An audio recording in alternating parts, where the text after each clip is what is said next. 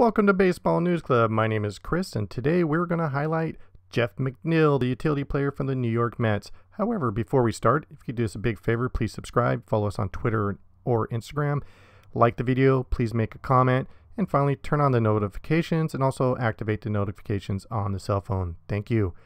What I like about Jeff is he's a utility player. He'll play outfield, infield. That makes him a very valuable player for a team. This Cal State Long Beach player had a breakout season in 2019 for the Mets. Now, he is solid and consistent against right-handed and left-handed pitching, and then the same thing goes with home or away. It really doesn't matter what stadium he plays in. He's very consistent. On first pitches, he hit .421, and then with his clutch stats, with 2 strikes, he's very competitive, so he can be a tough out.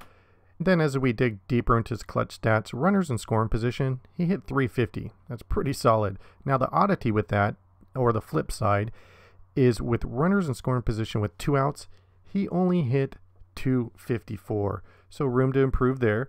And then his batted balls, he's primarily a pull hitter. So his home runs, his doubles will be pulled to right.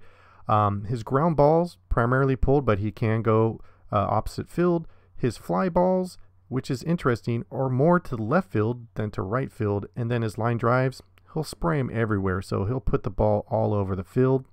And having a player like this on a team is very important because he's just not one-dimensional at one position. Thank you very much for watching Baseball News Club. Have yourself a great day.